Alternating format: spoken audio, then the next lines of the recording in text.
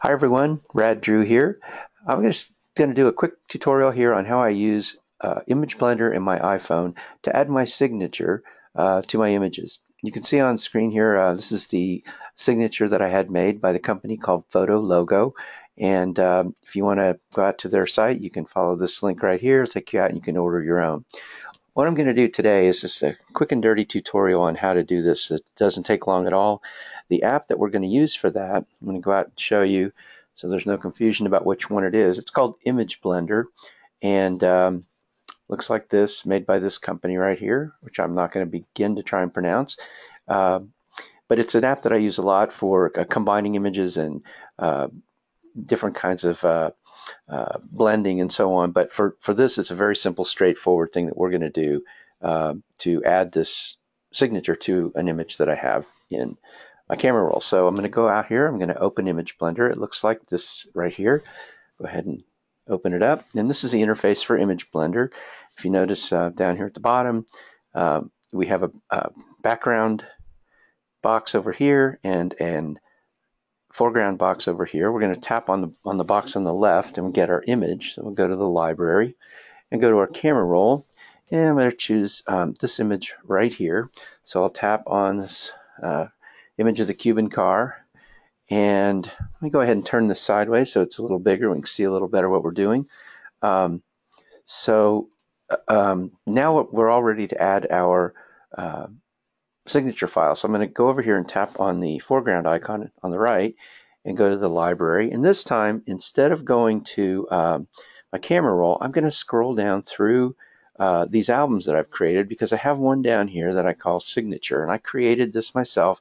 And in it, I placed the two, the black and the white signature that I received from PhotoLogo. Now you notice when we look at this, you see the black one, but you don't see the white one because it's a transparency and it's on a white background, so it doesn't show up.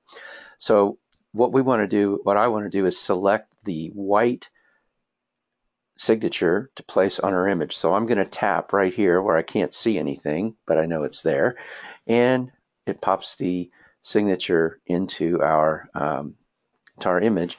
And down below here I have a slider, and I can move between the image on the left and the signature on the right. As I slide that slider over to the right, you notice it gets much darker.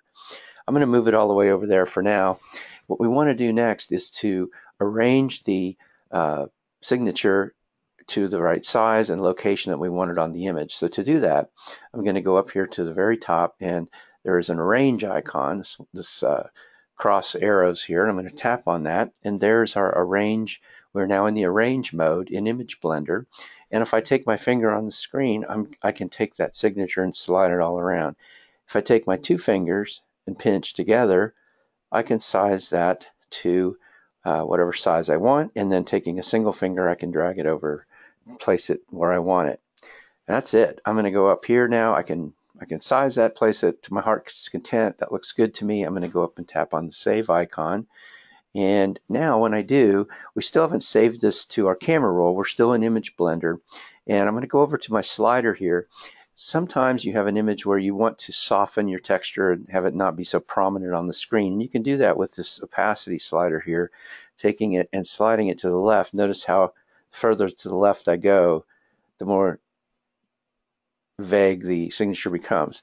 So for this one, I'm just going to go ahead and leave it at 100% and go up to the share icon at the top and tap for that and save this image to my camera roll. And let's take a quick look out at the camera roll, at our image, and there it is. Turn it sideways so we can see it bigger. So there is there's our image. We can zoom in on it, take a closer look, and that's it. Very simple way of adding your signature to your images using your iPhone in Image Blender. Thanks a lot, and see you next time. Until then, keep on shooting.